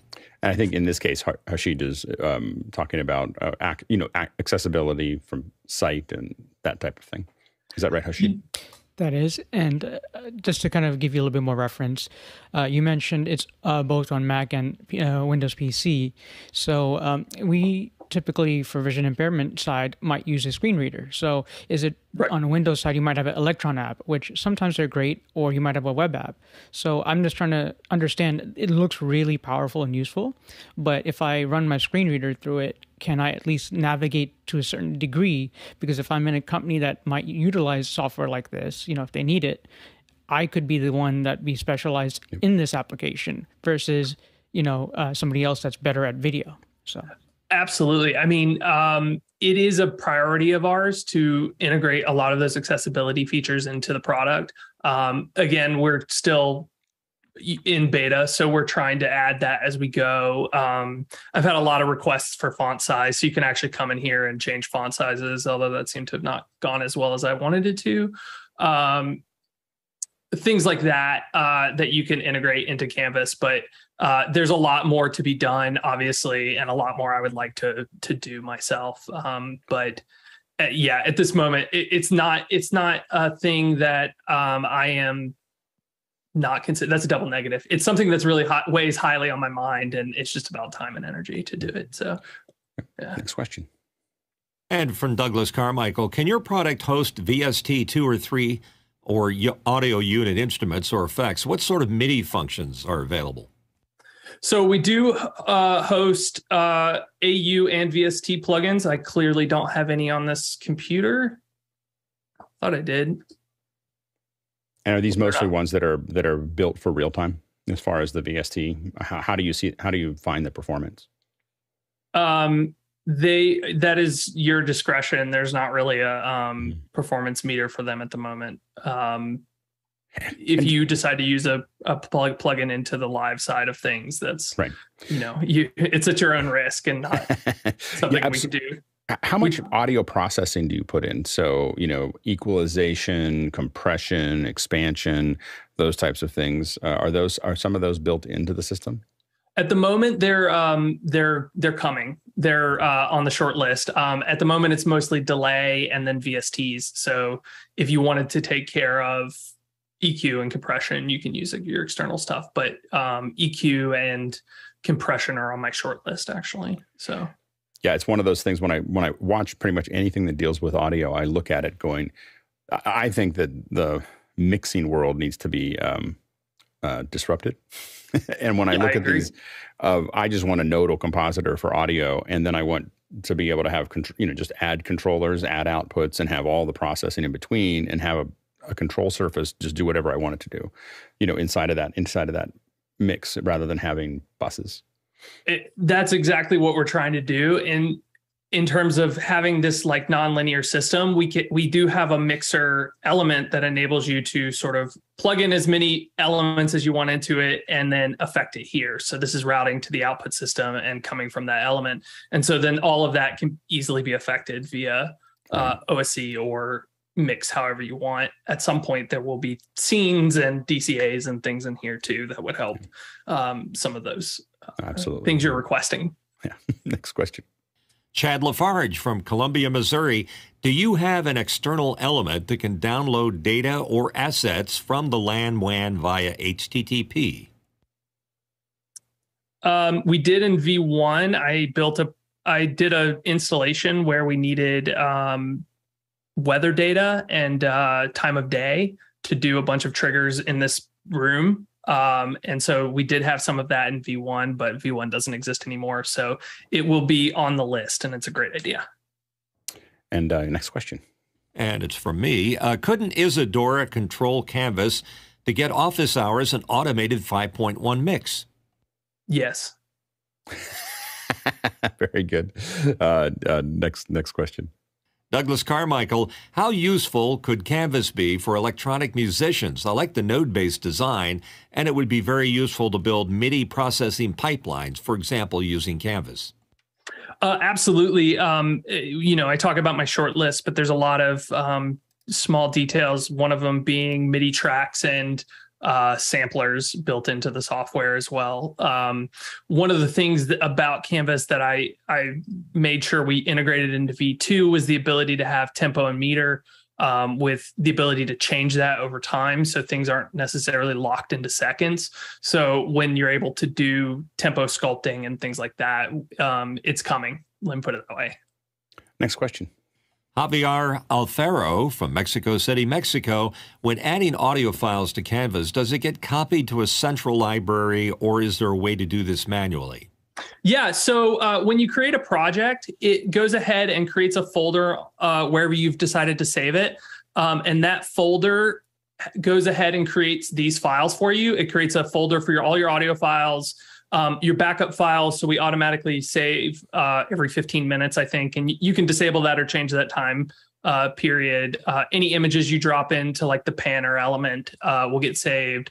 Logs are saved, and then this is your actual workspace file. So what happens is that there's actually 3 different programs running on your computer at the same time. One is your view, one is your engine, your audio engine, and one is your server. And so the view knows nothing about those other 2 parts. And so we actually upload it to the server.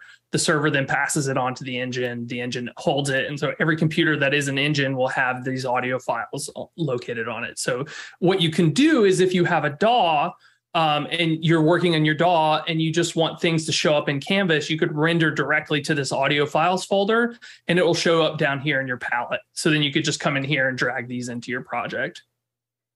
That's great. Next question. Josh Kaufman, Pittsburgh, PA. Could the OSC integration with Canvas enable a custom interface that uses this transport? This transport. Yeah. So basically, I think that what Josh is kicking at is we could build our own interface as long as it's sending out OSC commands, and then we could control. So this could go back to, again, we're building our interface for this show in Universe, so we could theoretically tie Universe to this, so we could build a front end for it, and then have it just in Universe, and then have it send commands directly to this to control that. Yeah, absolutely. This is how we're using it with Isadora right now. Yeah. Next question. Douglas Carmichael, can Canvas send and receive MIDI clock song position pointer data? MIDI clock song position pointer data. I want to say no, but we do support MIDI timecode at the moment. So I don't know if those 2 are quite the same. I don't think that they are. I'd have to go look at the MIDI spec. Yeah, exactly. Next question. Juan C. Robles in Mexico City, Mexico. Do you have on your development list an SDK to design custom nodes? Yes, we do. And not only that, but in the short term, we do have on our list integrating with scripting languages. So actually Python, so that you could write your own Python script to be able to integrate with the software, or have that script be an element that you can use to handle the control system. And if someone builds that node, those are just they're self-contained encrypted nodes. They're not some kind of, because one of the things that we saw a lot in nodal compositors that I've worked in is the ability to concatenate or to group a bunch of nodes into a new node where you just have the inputs and outputs. So you have all of them together, you build what you want it to do, and then you have an input and an output, and you give the user what attributes they can control and what you're going to put out. But so you might build a very complex node structure and then combine it into just one new node. And we do this in a lot of different things. That's totally available. You can hit Command G and that will group everything into a node. And the next step of that is being able to encrypt that. so for us to be able to close it, the big problem was no one would share the nodes because they didn't want to share the secret sauce. They just wanted to give you the ability to do the thing. And we don't see a lot of other people do this, but we wanted to be able to, we've always wanted to be able to close it off or potentially sell it. So I figure out a way to do something that might be hundreds of nodes. I don't necessarily want to show you how I did all those things, but I would like to sell that for $5 on a marketplace that sits inside the app. So anyway, I think it would be the kind of thing that it would be very similar to the VSD structure. Yeah. So it would export a binary kind of deal, and you just run it as a. Yeah, absolutely. Next question. Static or dynamic ladder. Douglas Carmichael, can Canvas process MIDI data? For example, note on-off messages on channel X from device Y, go to channel Z on device B.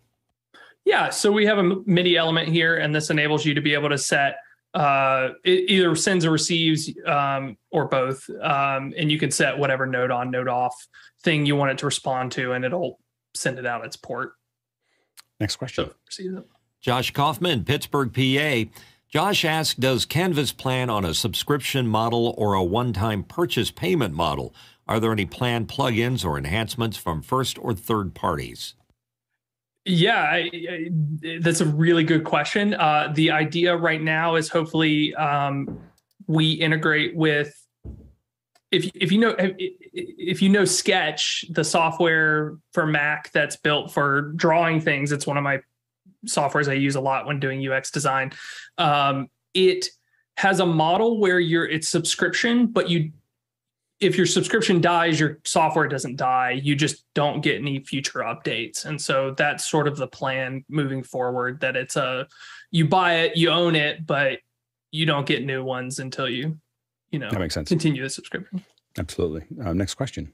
And Josh is back with another. Does Canvas support API interface currently or have plans to add this in the future? And what would be the ideal API add-on need that you can see currently? It's a future plan. For me, it's actually the thing that I see the most needed is if you want to build something custom like the weather element. You want to be able to detect the weather from the National Weather Service. Like that would be cool to be able to build your own and be able to distribute it to people. Do you have more you want to show us? You got through the first pass of questions. Oh, sure. Let's see. What would be cool to look at next? We can talk about a lot of the different elements that we have in Canvas.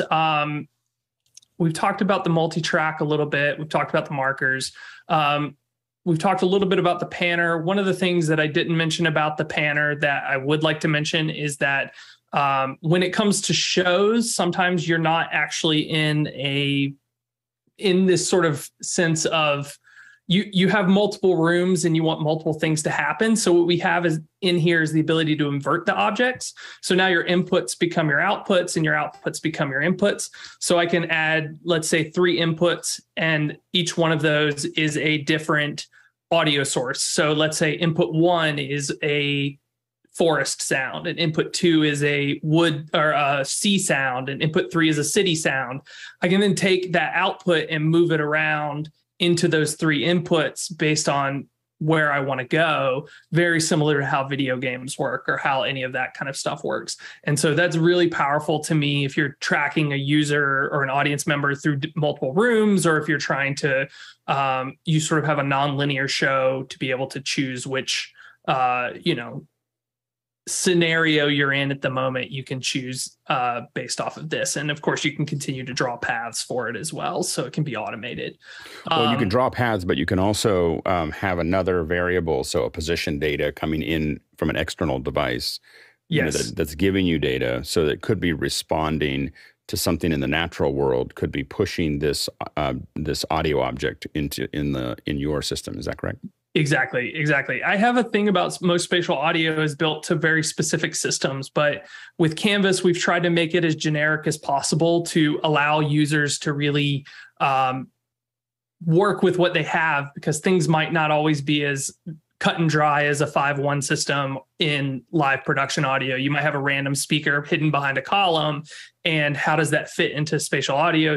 Most spatial audio things, it gets weird. And so the panner element allows you to sort of get weird with it, which I like.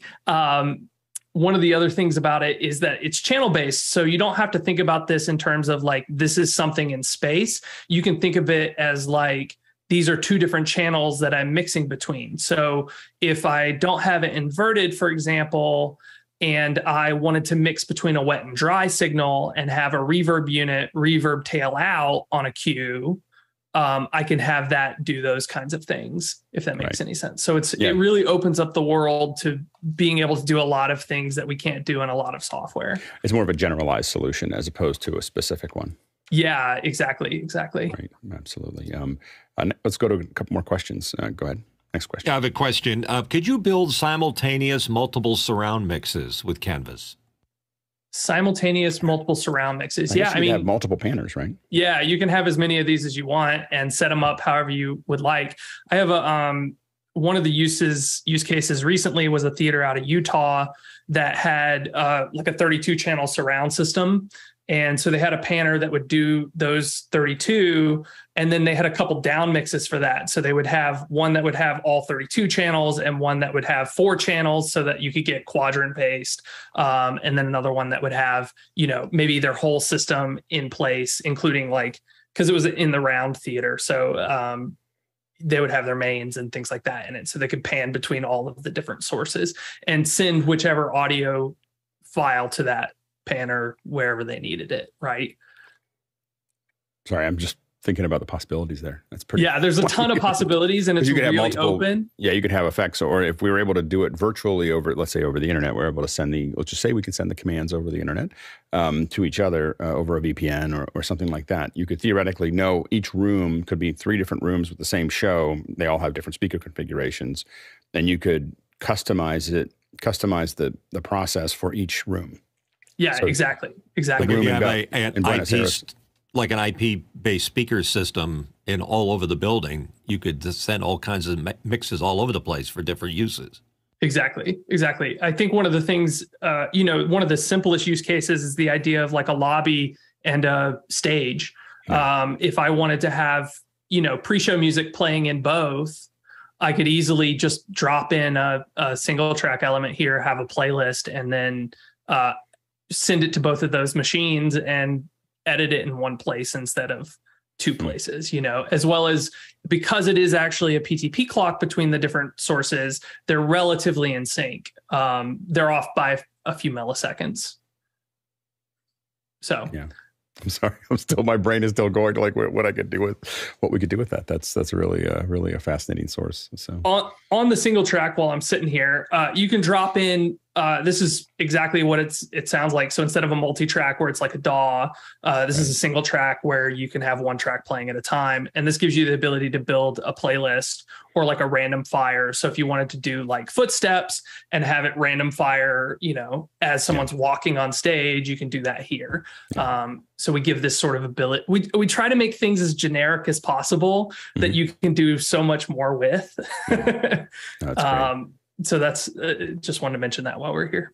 Fantastic. Next question.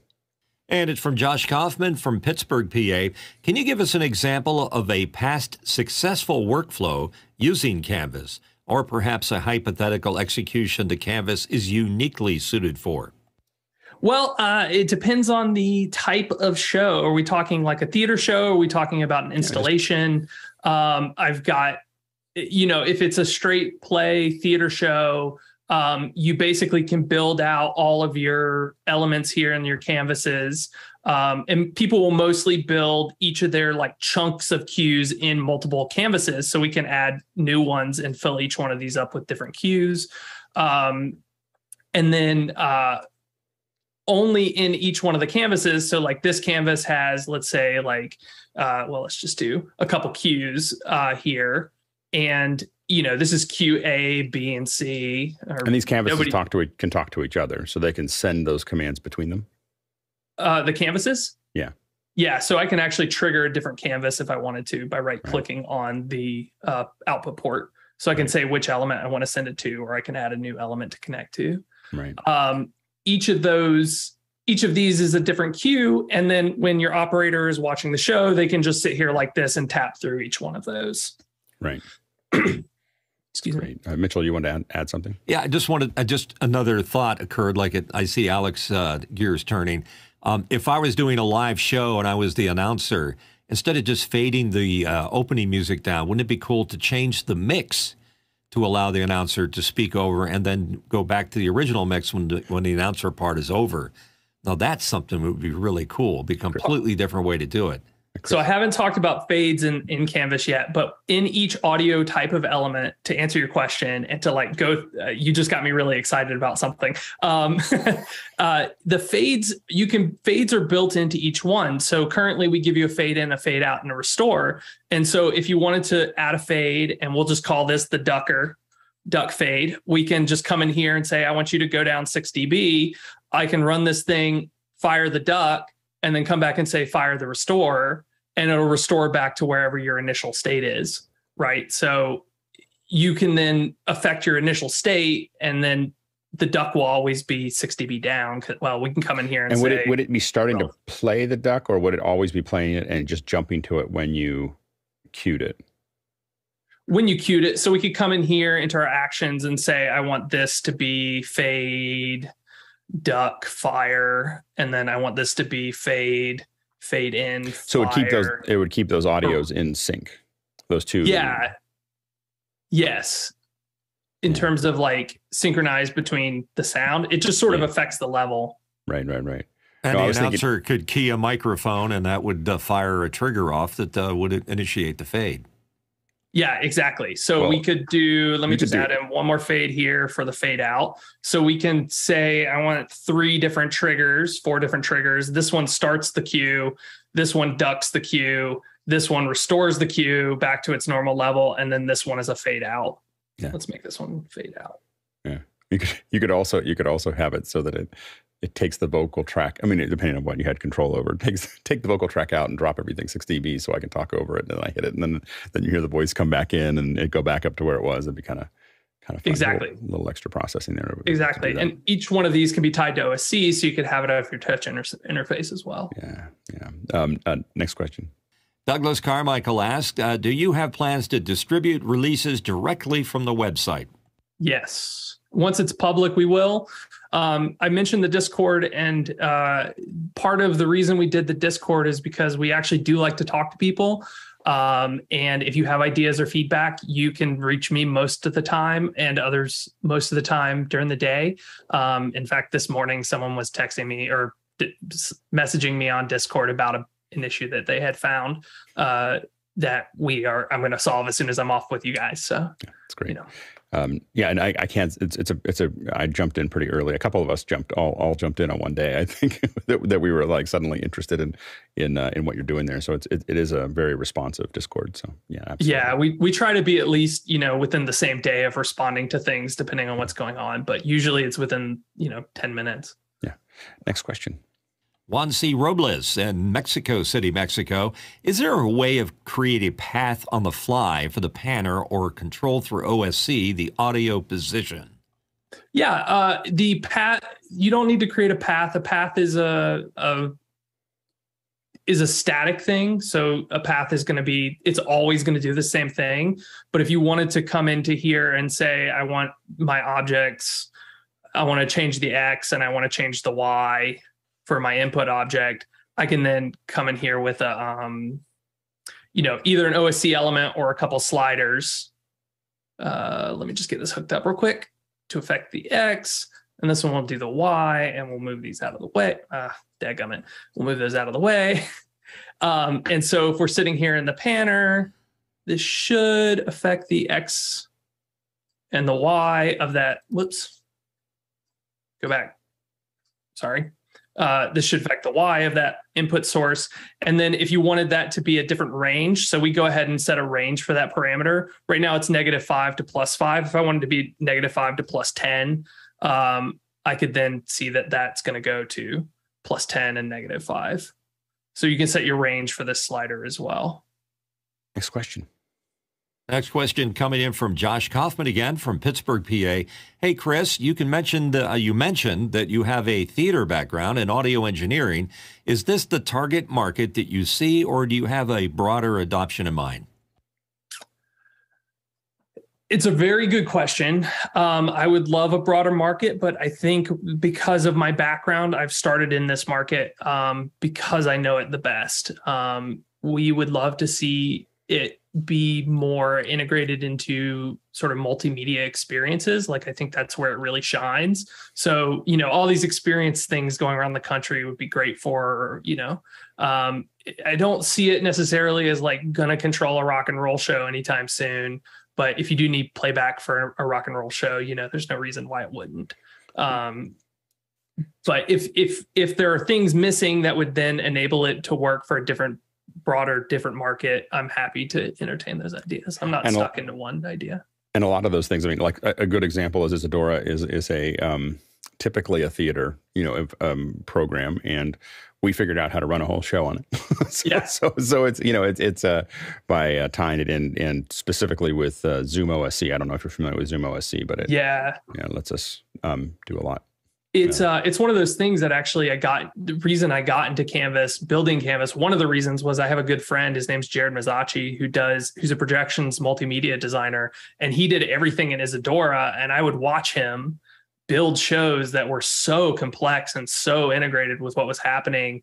And I was like, damn, I wish we could do that for in audio. And so that's part of the reason we got into doing this. So. That's great. Next question. Douglas Carmichael is back. Could you see Canvas becoming a full show control environment beyond just audio? Absolutely. It does it now. It looks like it just because it can send out all the commands that's necessary to make it work.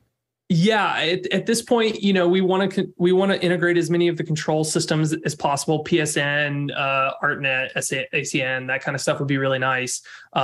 We're trying not to get into like the projections and lighting market because I feel like those are really swamped in general, and audio is not as served in this area. But I could see this as a control center for all of those things. Right. Next question. Josh Kaufman from Pittsburgh. He wants to know, how does Canvas accommodate binaural audio processing for a stereo-only output? There's no binaural processing in Canvas. If you wanted a binaural processor, you could run it through a VST, or you can have an external. Yep. Next question. Hershey Trivedi from Daytona Beach, Florida asked, I've heard of recent conventions around in the States. Have you been a part of any of late? And what was the feedback if you did? Have you been going to any of the, NABs, IBCs, theater conventions? Have you done any of those? We did USITT this year, which was in Baltimore. So I'm in DC, so it's not too far away from me. So we went and visited there. I have a lot of friends, obviously. But no, since we're still in early phases, I haven't gone and visited all the market or the conferences yet. Yeah. Next question. Josh Kaufman wants to know, is it possible to attach geolocation devices, telemetry, to move audio sources in Canvas spatial audio space? For example, sounds that track the movement of an object or actor on a stage. Yeah, I mean, if you have anything like black tracks or something like that, that sends out OSC data, you can use that. Like I said, one of our future goals is to integrate something like PSN, which is a 3-dimensional positioning protocol that enables for that kind of stuff. So if you can do OSC or MIDI at this point, otherwise, other stuff is coming. That's great. Next question. From Douglas Carmichael. On your website, it mentions you can join the Discord to download Canvas. I don't see where to download it for Mac OS. How do I download your product? Oh, yeah, it's just the welcome channel. So hopefully the Discord opens up the welcome channel when you show up, and the links are right in there. If that is not the case, let us know. We'll fix it today. I think that The links themselves are, I don't have Discord open. I can post the actual links if someone needs them and can't find the welcome channel. We'll find our way. We'll find our way to Discord. Yeah. You probably have a couple people from here jumping. It's working already. I already downloaded it. I got it running on my machine. That's great. Great. Yeah, absolutely. Any last words, Chris?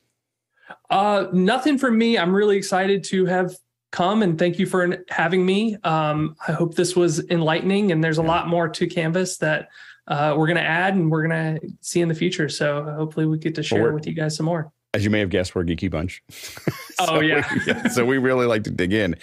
It looks really great. It's a great interface. It's a really, really great process. So we got one more question coming in from Mickey McAtor, and go ahead next. And Mickey asks, any thoughts on working on an AAX plugin that would allow one to use your neat panning tools to pan within PT, Pro Tools? Like exporting a plugin that's the panner element, I guess. Yeah, I guess. Yeah, the panning tools look really great, and I think that better than what's funny is that the surround panning tools are limited. They I think a lot of times what happens is that they built them, and the people who did it are audio specialists, not visual specialists, and so a lot of the panning tools aren't as intuitive as they could be. If people want that, I'm happy to move it over to being a VST plugin. It's relatively simple to do, so I'm not. But I just need people to ask for it, I guess. Okay. So the answer to everybody is join the Discord channel. Tell me what you want, and we'll tend to do it. So all of us will start jumping in there and making requests. So it's great. Really, really impressive piece of software. Thank you. Really excited to see it. And as soon as I saw it, I was like, oh, I gotta have these guys on. Let's take a look at this. So thank you so much. We may drag you on every once in a while, see if we can't even set up a couple labs here and there. We do labs during the day, and see if we can't all play with it together. So great. Anytime you want me, I'm happy to show up. So outstanding. Well, thank you again. Thank you so much for your time. Really, really impressive piece of software. Thanks, Christopher. Yeah, thank absolutely. you. Thanks to our producers for all the great questions from all over the world. So thanks to listening at whatever hour you're listening to it right now and asking those great live questions. Thanks to the panelists. Of course, we can't do this without you. And thanks to the team on the back end that makes this show go every single day, 7 days a week. Really, really, really great work. And now we're going to keep the conversation going in after hours.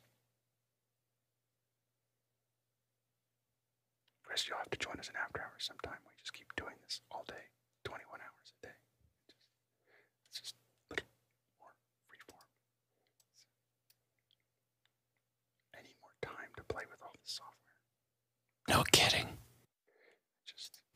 Somehow I'm going to get a job where I just get to play with software all day. Isn't that what we do? Well, it is, but I still have to do things. I have deadlines. It's crazy stuff. I have to keep on taking lessons on how to whisper. Stupid deadlines.